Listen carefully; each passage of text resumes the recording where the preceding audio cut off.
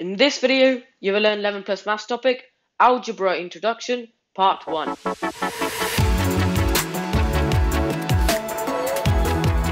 Welcome to another video. If this is your first time here and you want to master 11 plus exam techniques to land in your dream grammar school, start right now by subscribing and clicking on the bell so you don't miss anything. So let's start with a comparison between arithmetic and algebra. So in arithmetic we have 2 plus 3 equals blank, and in algebra we have 2 plus 3 equals x. So in arithmetic the blank is where the unknown is, and in algebra the x is the placeholder for the unknown. In other words, the x is where the unknown is. So now also in algebra, instead of the x, any alphabet can be used, but commonly x is the one that has been used. So instead of the x, you can have y, z, but x is the common one. So we know that 2 plus 3 in the arithmetic will be 5. So the answer is obviously 5 in the arithmetic. The answer in the algebra will also be 5, but you don't write it just as 5. You write it as x equals 5. You write it as x equals 5 because in the question it says 2 plus 3 equals x. So whatever you find as the answer is basically x. And 2 plus 3 will be 5, and 5 is x, so you write it as x equals 5. So now let's have a look at these two examples, which is x minus 2 equals 3, and 3 plus 2 equals x. If you notice, they're both the same.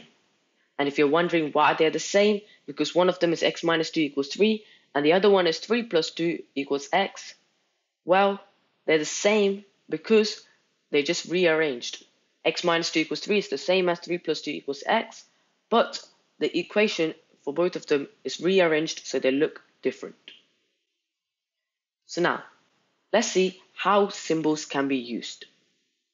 So x or any other symbols can stand for different numbers in different problems, and that's okay.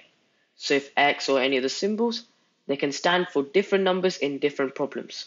So for example, 5 plus 4 equals x. As we all know, 5 plus 4 is going to be 9. And as we said before, when you're writing an algebra, you need to write it as x equals 9. So now let's have a look at another example, which is 3 plus x equals 7. And 3 plus x equals 7, we all know that x will be 4, because 3 plus 4 equals 7. So as we said before, x or any other symbol, if they have different values in different problems, then it's okay. And as you guys could see in this example, we have two x's and they have different values in different problems. But if x or any other symbol represents different numbers in the same problem, then it's not okay. So if x or any other symbol represent different numbers in the same problem, then that's not right. For example, if x represents both 9 and 4 in the same problem, that is not right. So, right here we have x plus x equals 16. So with this example, you have a lot of combination for adding two numbers that will equal 16. So for example, you can have 9 plus 7, which equals 16. But if you really notice, 9 plus 7 equals 16.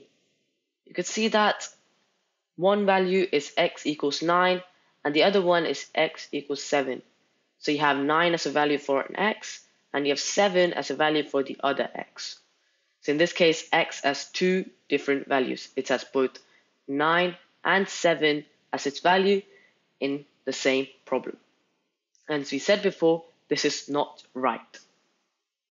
So if you do want to add 16 with two different numbers instead of the same, you don't use the two same symbols, you use two different symbols.